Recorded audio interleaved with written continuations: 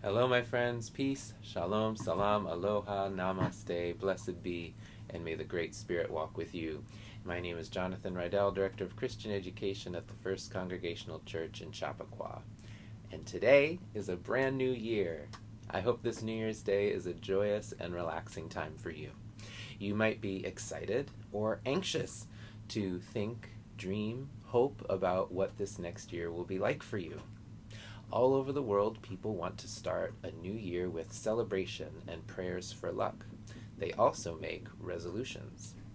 A resolution is a decision to do something or not do something.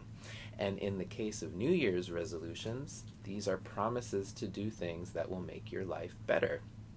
Some people make a resolution to read more books, or stop eating sweets, or get more exercise, or finish a big project they've been working on. It can be difficult to keep these promises for an entire year, but if we try, we will learn something about ourselves, about life, about God, and about the world. There are plenty of examples we can think of in stories, movies, real life, and throughout history of people making really big changes in their life. In the Bible, many of Jesus' followers leave their homes and their jobs to follow him and live better lives. Luke Skywalker decides to train with Master Yoda and become a powerful Jedi Knight. You might know people who learn that they are allergic to a food, so they give it up, and suddenly they feel much healthier.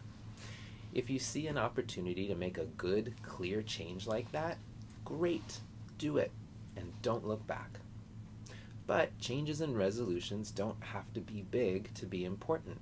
It's also true that life involves balance. The book of Ecclesiastes, which is also part of the Bible, says, "To everything there is a season and a time for every purpose under heaven," which is to say, there is a right time for everything. A time to eat sweets and a time to eat vegetables. A time to work and a time to play. A time to be happy and a time to be sad. Maybe this year you want to talk a little less and listen a little more. Or maybe you want to spend a little more time outside and a little less time on screens. In these cases, we don't need to make big changes, just shift the balance a little bit. In this way, little changes will go a long way. So, what is a resolution you want to make for this year? What's one thing, or one big thing, or little thing, that's going to change your life for the better? I hope this year you will find the strength and courage within yourself to make your life a little happier and a little healthier. And if you need it, you can always ask God or the ones you love for help. Amen. All right, my children, I love you. Happy New Year. Have an amazing start to an amazing year. Bye-bye.